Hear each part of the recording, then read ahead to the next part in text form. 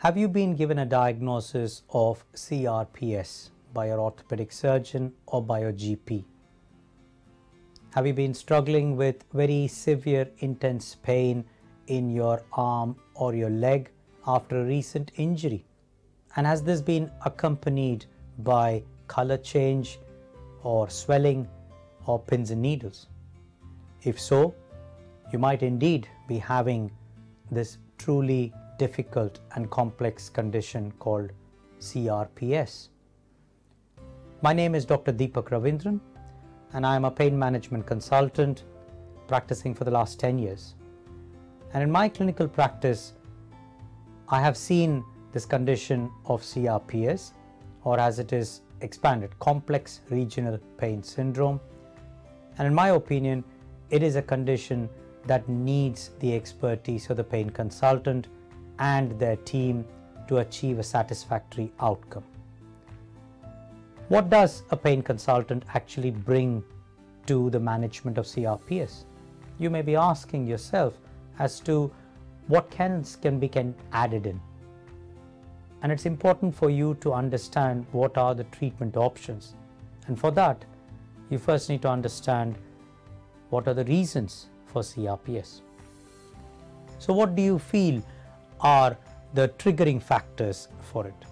What we understand now is that in CRPS, the nervous system of that area gets sensitized and may even be damaged because of the injury. And therefore, it's important to recognize that you have to manage the nervous system at the same time prevent the loss of function. So your strategies that you need to put in with the help of the pain consultant needs to be targeted at both these options, not just the medications, but also the various interventions that can be done. And it is the pain consultant and their team that can put together a treatment plan that is aggressive and that is tailored and individualized for your particular condition so that we can get the best outcome. So what are the treatments that can be done and that should be done? With CRPS, it's important first of all to recognize that restoration of the movement in that arm, whether it's your ankle, whether it's your leg, or whether it's your arm, that is the most important thing.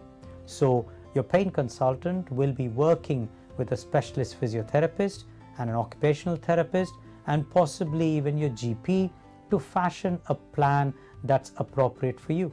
They may even have access to a psychologist who can help create a program that will help manage the stress and the psychological changes that can amplify the pain. So getting a pain consultant's opinion and a referral is going to be the first step. It does not matter when you've had the injury, getting the treatment, understanding your options, understanding when interventions like spinal cord stimulation may help is vital and important in getting the function and quality of life back. So don't wait any longer. Speak to your GP, get a referral to the pain clinic or to the consultant. You may even have to go privately if waiting lists are long, and that's a choice you will have to make, because the earlier you get treatment, the earlier you can get on to a good pain relief and rehabilitation, the better your recovery and quality of life.